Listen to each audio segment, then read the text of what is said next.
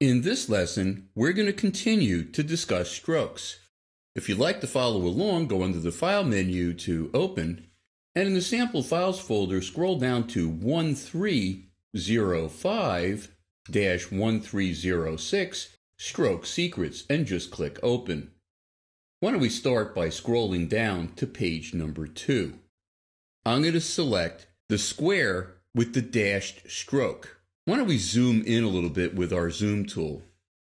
By default, InDesign is making all of the corners exactly the same. Why don't we go into the stroke panel and see why that's happening?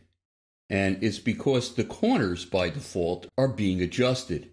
It's adjusting the dashes and gaps so all the corners meet exactly in the same way. Some other choices in the pop-up menu are adjusting just the gaps, and you're going to see the gaps change slightly. Or I could adjust just the dashes, and you can see the dashes got longer. If I choose none, there is no adjustment.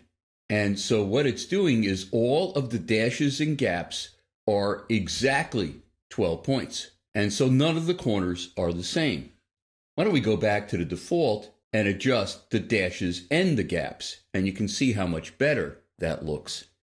Let me zoom out to fit my page. I'm going to hit Command or Control 0, and I'm going to select this dotted stroke. Why don't we have some fun with this dotted stroke? I'm going to go into the swatches panel, scroll down to the very bottom, and choose Dotted Gradient Fun. And you can see that it's a white to purple gradient that's being applied to the dots. Why don't we go into the gradient panel and make the angle of this gradient that is traveling along 180 degrees.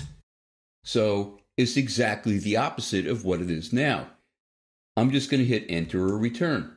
And now I'm going to go back into the stroke panel, and I'm going to apply that same gradient to the gap color.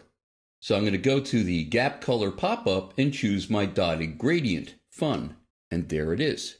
So it looks like the purple dots are fading into the gap color and then coming out the other side white.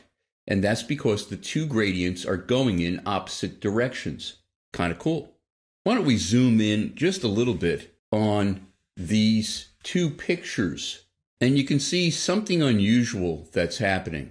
Because there are gaps in these strokes, and the stroke by default is half inside of the frame and half outside, I have a picture peeking through the inside gap. Now, is there a way to fix that? Well, what I could do is select my picture and just fill in the gaps. So go to my gap color, and why do I make it paper? And you can see now the picture is no longer peeking through the gaps because the gaps are being colored paper.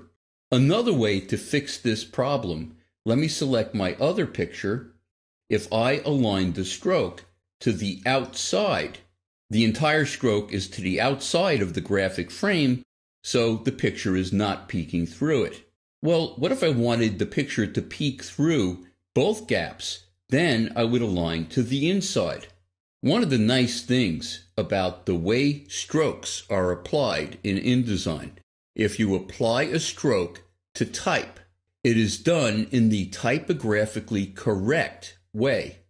Let me show you what I'm talking about. I'm going to zoom out, Command or Control 0, and click on this frame that has the word type in it.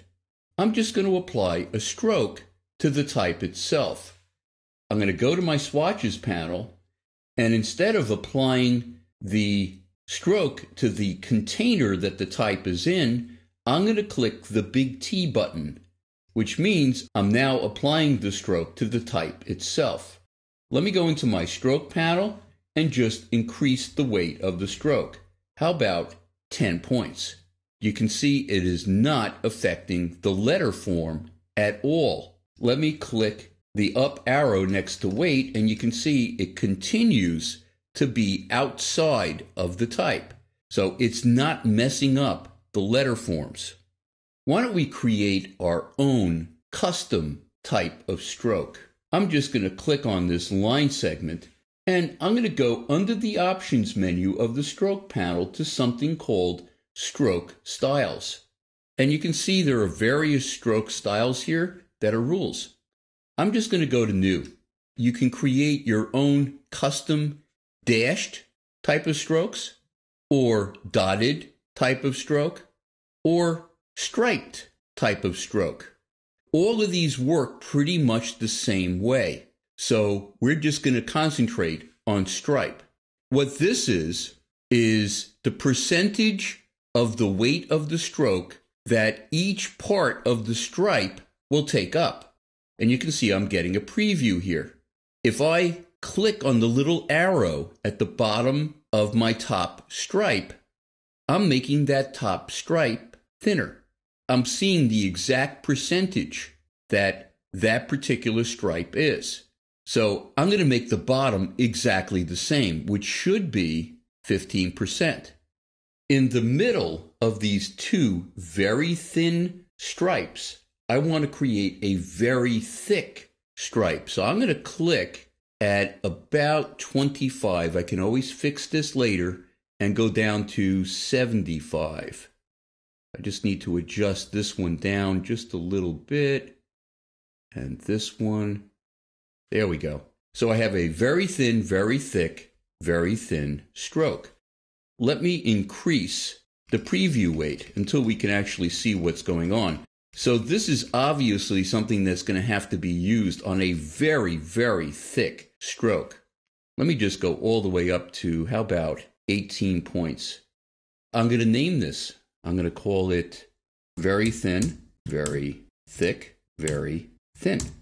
Now I could just click Add and create other totally custom strokes, or I could just click OK.